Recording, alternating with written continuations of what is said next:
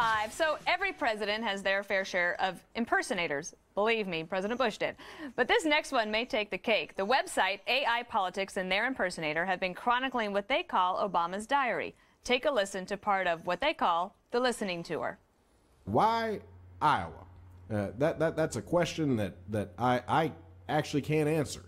It's a very small state. Why it holds as much weight as it does in the presidential process, I really don't know. If you look, I am keeping a harrowing schedule. Today, we started at 10 minutes before the crack of noon, and we finished up just around 2:15 or so.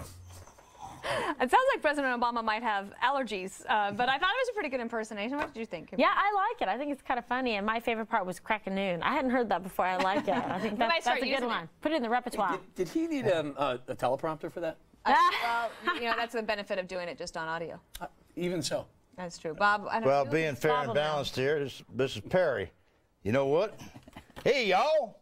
I think God asked me to run for president. And you know what? I called that Bernanke. I called him a traitor. And my gym teacher, some bitch, gave me a D, and I call him a traitor too. And I'm going to send them both to the Texas death row with all those other people that ain't done anything wrong. Now, Can I do an impersonation of Bob The voice might be right, but maybe you should try what AI does and have it not on video. But yes, we want to hear my impersonation of Bob Beckel. No one knows. I'd like to apologize for what I just did.